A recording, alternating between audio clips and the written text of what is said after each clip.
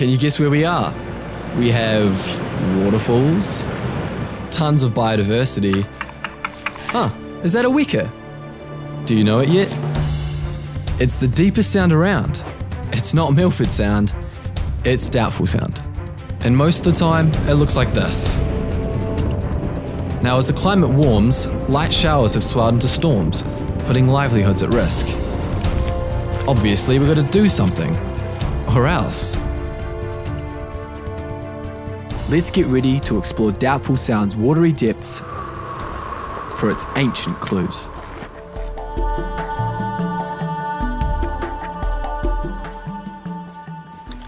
Make sure it's nice and tight.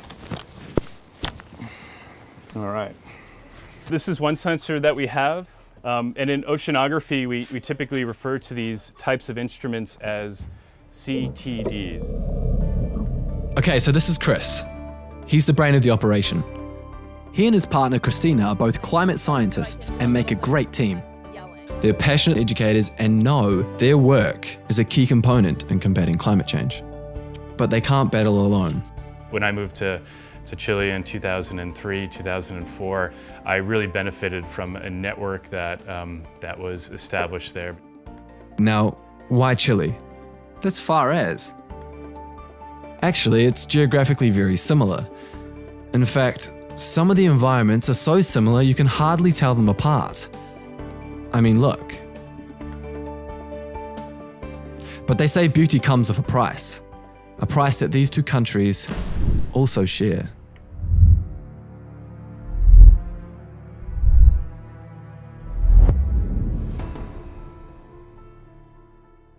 The problems are severe, but many hands make light work. With the support of the Latin American Cape, Chris's vision of reviving a Kiwi-Chilean connection is coming alive. Let's spend some money on a plane ticket and get going. But no, of course.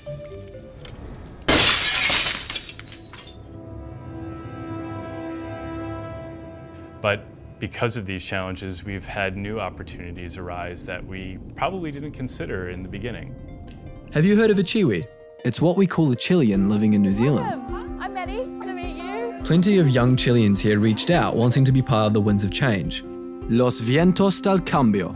Chris selected 19 Chiwis and Kiwis and brought them to where they begin their adventure. All right, well, welcome everyone. Great to see you. I'm glad you're here. So we're here at the University of Otago in Dunedin, and what we'll do is we'll do the drive across Southland to Lake Manapori. We'll get on a ferry at Lake Manapori, cross it, and then get on another coach and go down to Deep Cove to meet the vessel. Some say the journey is the destination, but we're just about to get started. With us on board, we have... My name is Janic. I study geology and science communication. So those are the little instruments. One measures the pH, one measures the salinity, one measures the pressure. She studies how to make the science lingo less of a mystery to the public, but not everyone here is Jenny. So what does it take to turn lines into language, foreign to familiar, this bunch into a team? My name is Paula. My background is in sustainable tourism. We can relate quite easily between each other because we are all coming from different aspects looking at the same purpose. So they got their communication going. The translator's at work. Now they need to start pulling into the same direction. Otherwise, well, our mission will fail.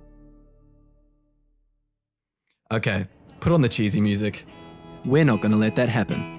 Driven by a shared goal to understand the impacts of climate change, everyone put their heads together to learn in earnest. It's all about being curious, leaving your comfort zone, and testing out new grounds. Sometimes it's exhausting and dull, but after a nap, it's time for a smile on your face, a jump into the freezing fjord, and an occasional dance, just to set up the right atmosphere to get to work. But first, we need to take a step back, or up. I think it's important for people to understand the world around them The reason we are heading up into this unique rainforest is because this is where our ancient clues start their journey. Like everywhere on Earth, carbon is the basis of life. All these plants around here live and die, and carbon is part of their diet. They consume it, and also give it back to the environment. The environment then further transports it, from puddles, to streams, to waterfalls. Eventually, it makes it into the fjord. You can see the water is brown. And that is because of all the organic matter which will eventually sink and become incorporated into the sediment at the bottom of the fjord. The fjord naturally buries and stores massive amounts of carbon. Grab down! Grab down! 11:55. Careful, watch out. This mud is precious. Sediment in here can be over 1,000 years old. And even though it doesn't smell like it, It's really, really delicate. its muddy layers can tell us a lot about how the climate changed in the past. And knowing about the past helps us to predict the future. The rest of the team document exact coordinates, which will be important later in the lab. For now, can we be happy with the results? Are we done with saving the planet? Well, no. The collected data is important, but only a small, slimy contribution to the solution. So why is it even worth doing all this? I believe people are the solution to climate change. Humanity needs to adapt to the nature. We left one extreme and travelled to the next. The Mackenzie Basin is the driest landscape in New Zealand. The challenges that climate change presents for us are intercultural, they're interdisciplinary, and they're also international. Mother Nature is well connected, and we can follow her example. Together we can share knowledge. Means of change help us make connections between people with different backgrounds. It helps me to grow a network with people with similar interests. No matter if you're a scientist or a salmon farmer. See the similarities, see the differences, get ideas from each other about how we can combat the growing challenges and make it a truly global effort. Think of it like Natalie does. The Winds of Change program is important to me as it has allowed me to gain a better understanding of the actual science behind climate change in order to add it to sort of the policies I want to be working on in the future to mitigate this crisis. Whatever area we decide to work in, considering how our environment feels about our actions doesn't hurt. We met businesses, environmentalists, people who are currently making decisions about how we use our planet. Because we will also have to make decisions. I'm interested in thinking about how we can integrate sustainability into all dimensions of life. I want to make sustainability profitable for companies and industry.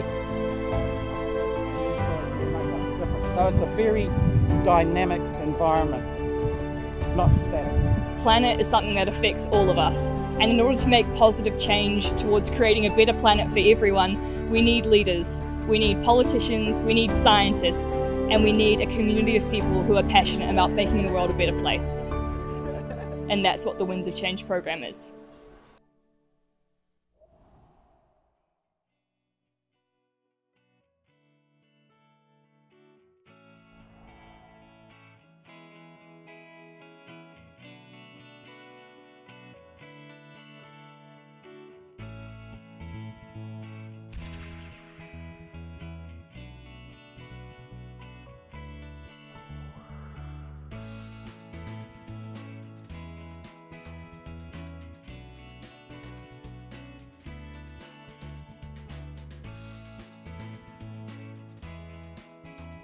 So join us and become part of the Winds of Change.